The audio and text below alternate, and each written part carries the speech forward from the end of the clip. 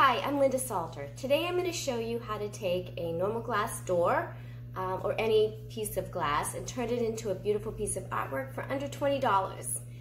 If you see something new that you haven't learned before, please like my page and please subscribe.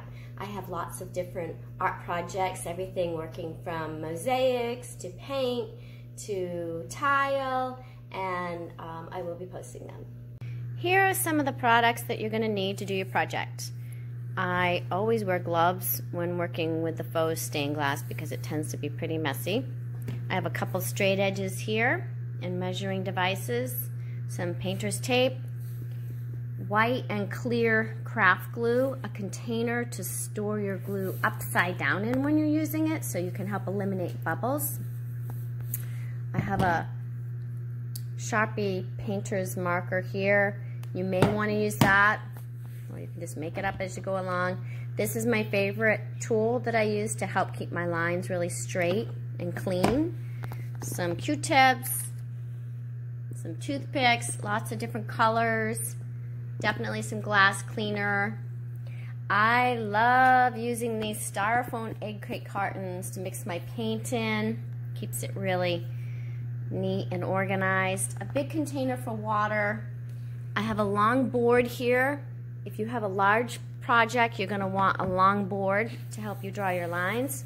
Lots and lots of rags, several different paint brushes, little craft brushes. My favorite two that I used, one was just a little tiny craft brush, and the other one has the corner, you know, it's a square tip, so you can get right into the corners of your art project. So that's about it.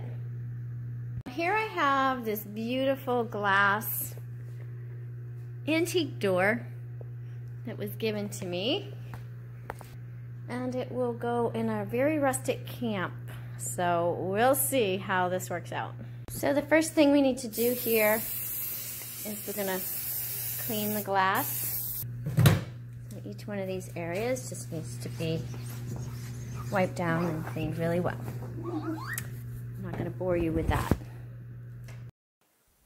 Before I started painting on the actual door, I drew a very rough sketch of what the door looked like. And then I started drawing in some lines, sketching out different angles that I thought might look nice. Next, I just copied my pattern that I had drawn up here down to the bottom. And then I drew a similar 2 lines down and then 2 lines across. And then I started just filling it in to see what my pattern was going to come out like. And once you start working with a medium, you may change your mind. You may decide that it would be easier to do different lines, and that's okay. I changed my mind a lot when I was doing this door. When mixing the paint and the glue for the lead line, pour the glue into another container, add your paint, mix it up, pour it back into the bottle, and then store it upside down overnight to help eliminate air bubbles. When you're making the paint for your stained glass portion of the art project, if you don't have the particular color that you want, mix your paints together first. And then what you want to do is add the clear glue to the already mixed paint.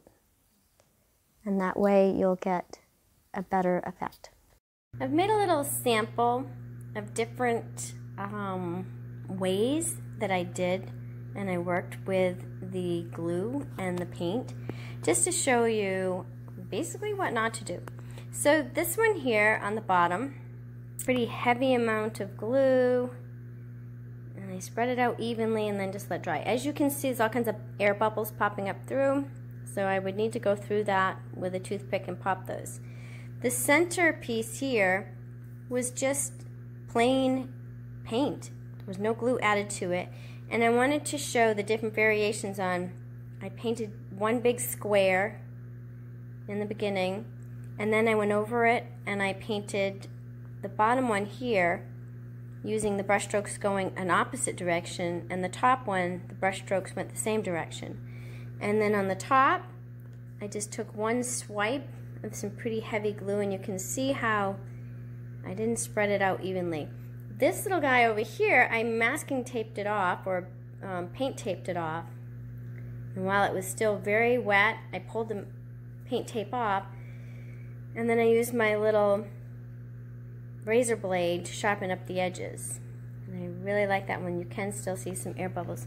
But when you put it up to the light, let's hold it back the way we had it, you can see what's happened. The very top one, all the paint rushed to the edge.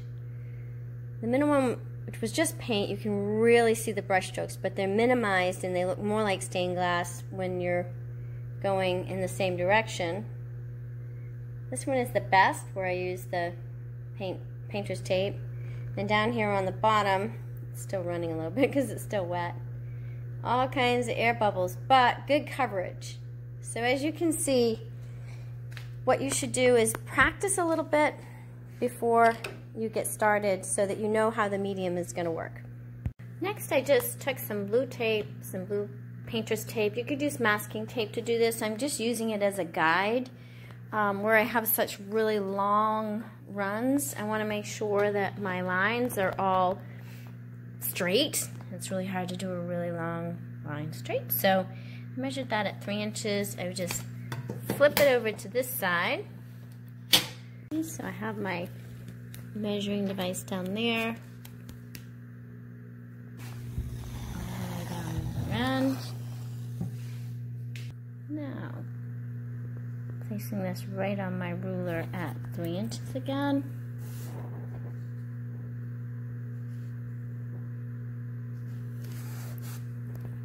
That gives me a nice straight line all the way down. So I'm checking the paint. It's still pretty wet. The glue is taking a while to dry because I put a lot on there. But I'm pulling it up and it's giving a pretty straight line. You can see where it blipped out there a little bit. Taking your razor blade and pulling the glue towards your line, you can scoop it up and then you can fill in any little voids you have with a little paintbrush, just dabbing it. So I ripped the tape off the second side and I realized I let it dry too much and it really took too much of the paint glue off. So I'm going to retape this line and add some more and just take it off a little bit sooner. And then you just have to watch it with your razor blade and just keep pulling it in while it's still able to be removed. My first line came out really nice though. I love that one. Using my guide, I am making my cross sections corner to corner, and then when you're done and it's dried, just border your entire section with the glue. So I'm nearing the end of my project. I've gotten most of my lines done. I have to do a few more in the center.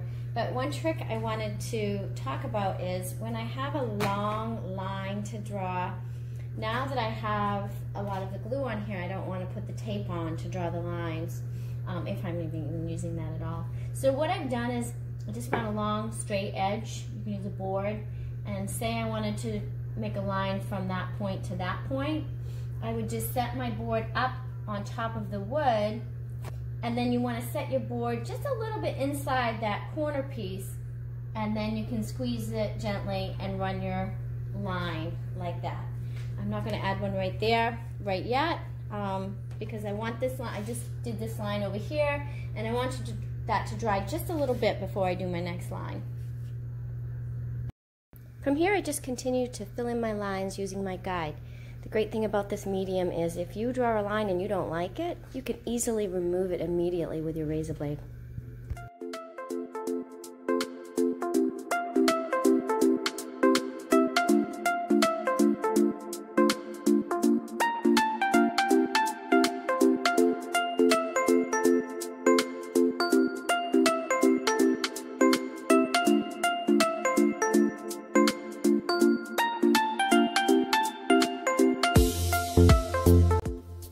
Phase 1 of the project is now completed. I have all my lines drawn. Now it's time to mix some paint and have some fun. So for the stained glass portion of this, you want to add your clear craft glue, then the color paint that you want, gently stir, and then let it sit for a few minutes. You'll find that all the air bubbles will come to the top. You can pop them then, and it just makes it a little bit easier and incorporates fewer bubbles into your project. You can start applying the paint. I found that the best result came when I added a really thick layer of the paint glue to the individual sections versus painting several different lighter layers. I tried both. This turquoise triangle here, I applied a very thick layer and I really liked the way it came out.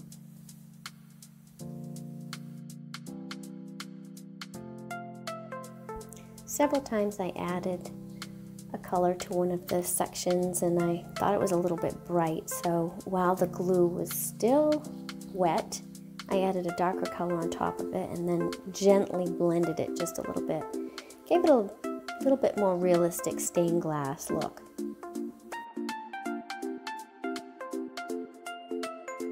Here you have the final product of my faux stained glass door, completed for under $20. Please like this tutorial and subscribe to my channel. I will be posting many more art projects with several different types of medium. Thank you.